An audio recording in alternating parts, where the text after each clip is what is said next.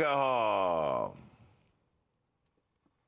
I knew this was going to come up. Of course it did. Yes. I knew you were setting me up for this one. They were doing a Pride event in Canada, and Bianca Del Rio made a joke about rape. She made a rape joke about me, and definitely was like laughing about me and saying that I was using my personal stories for personal gain, some sort of thing. And she was definitely saying, if you haven't been raped, you're ugly.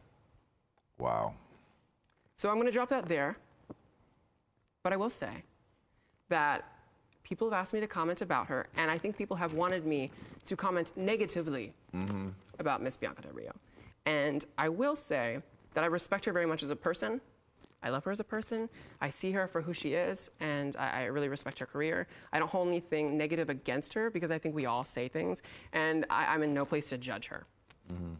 But I would be lying if I said that it didn't upset me. Because it definitely upset me. It definitely hurt me. And I definitely felt some sort of I felt like it was my job to kind of let my fan base know that people who say stuff like this, it's not okay. You know, and because I related to that, I have so many people that do relate to my story, and so many people that are following, you know, my journey and everything that I talk about and my platform, because it is so heavily based on what I reveal on Drag Race. So I almost felt like it was a duty of mine to kind of settle the air a little bit.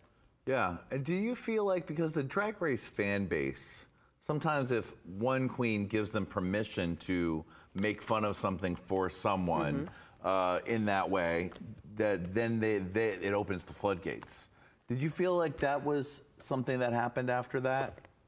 You know, I don't think that any type of joke to be made about rape could be an open floodgate. I don't think that's okay. And but especially, I have to detach myself too, because obviously that's something that's especially connected to me. You know, there are things that I don't understand and things that I don't connect with that I may hear a joke and maybe I'll chuckle. I don't know.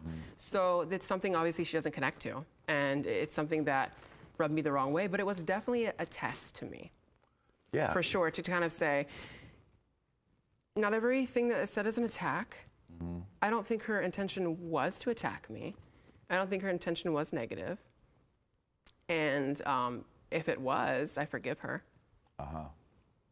Do you think that, do you get that sentiment from anyone that she had said, like, why did you suddenly reveal this on the episode you're being eliminated? Did you feel like you had to defend yourself from that?